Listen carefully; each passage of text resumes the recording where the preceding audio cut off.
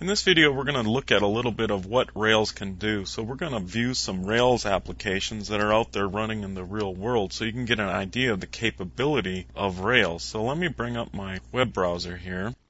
This first application is an IT support call tracking system that I developed for the IT department for a college that I work for. And this application was completely generated in Ruby on Rails. It talks to a MySQL database. It exists on a Mac OS X server. Both the Rails application and the database exist on the same server in this case because we only have a limited number of users on this machine.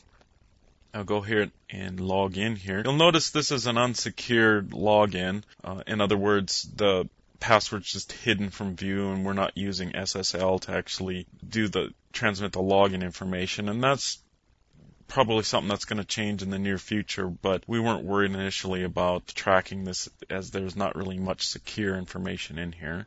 All of the stuff that you see here is generated by the Ruby on Rails framework. There's no other calls or anything. Of course, the graphics were created externally and they exist as files. And in future videos, we'll talk about how you include graphics and where they get stored and that type of thing. A number of features of this application. You'll see a link here, which goes to just an external movie I created to let the system users know what changes were made. That link was made with Ruby code. A series of buttons to access different aspects of this application. The one we're looking at right now is the issue list. You see a drop down here. That's a typical feature with a button. And then down here you'll see what appears to be a list with some different buttons denoting how you want this list to be sorted. Now in this simple case there's only one issue here. Let me go up and show all the current issues. And you'll notice the speed at which this loaded up. This is an external application running on a server that's remote from me. So I'm doing this across the internet and it's quite fast as you saw that update. So Ruby on Rails is a very fast framework for doing things like this. And this was hitting the database and getting back to me. So this isn't a simple static thing that's being generated.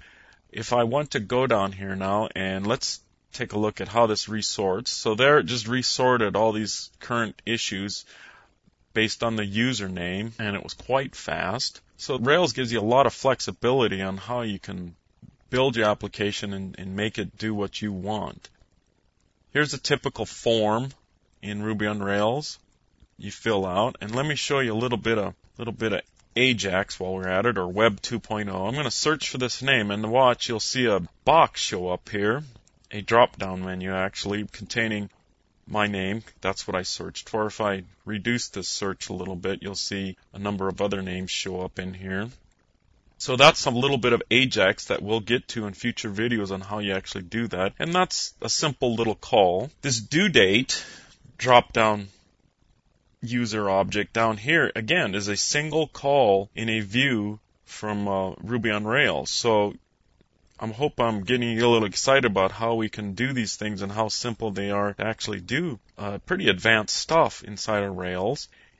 This is a report that's generated out of our database of how these technicians are doing with different things, and there's some advanced math involved here which Ruby is capable of because it's a full programming language. This is an external link to another application that we have. We can actually manage our technicians from here and that type of thing. We have access to our user database, and this is more typical of a CRUD type application where you have a whole series of simple records that you want to go in and edit and update, delete possibly. And then we have a logout button. It's a pretty typical little application. If we go to the Ruby on Rails website, they actually show some other applications that are out there running in the real world that people are paying money to use in many cases. So Ruby on Rails is not just a simple little web application hobby framework. People are making money creating web applications that thousands of people are using. Basecamp is a project management application from 37 Signals, and you should know that this is where Ruby on Rails came from, and in a future video we're going to talk a little bit more in depth about where Ruby on Rails actually came from with regards to Basecamp. But Basecamp is a project collaboration web application that's a paid subscription type thing with many different features, all of which are generated out of Ruby on Rails. They have another application they have here is Campfire, which is a web-based chat application with many advanced features. I will have a working file that goes along with this video on the CD or available to VTC University subscribers that will have these various URLs so you can take a look at these for yourself as to what the capabilities of Rails is. Here's some other applications. Here's one that generates podcasts, so it's manipulating RSS feeds, MP3 files, other types of files, audio files, and it's a pretty sophisticated application with many, many subscribers.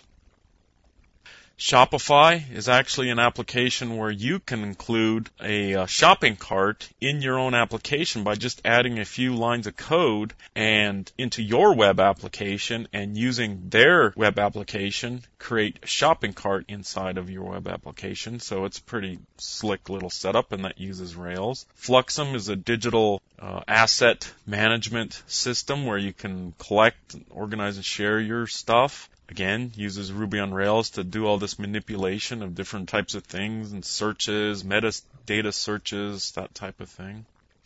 So what I'm trying to show you here is that Ruby on Rails is a very sophisticated framework that is capable of generating very high-end applications that have many thousands of users using them. It's not a lightweight framework for hobbyists. It's a much more sophisticated thing than that. So in future videos, we'll cover more in depth of what Rails philosophies are, who actually made Rails, where did it come from, and then we'll start getting in depth of how you can actually create your own web applications using Ruby on Rails.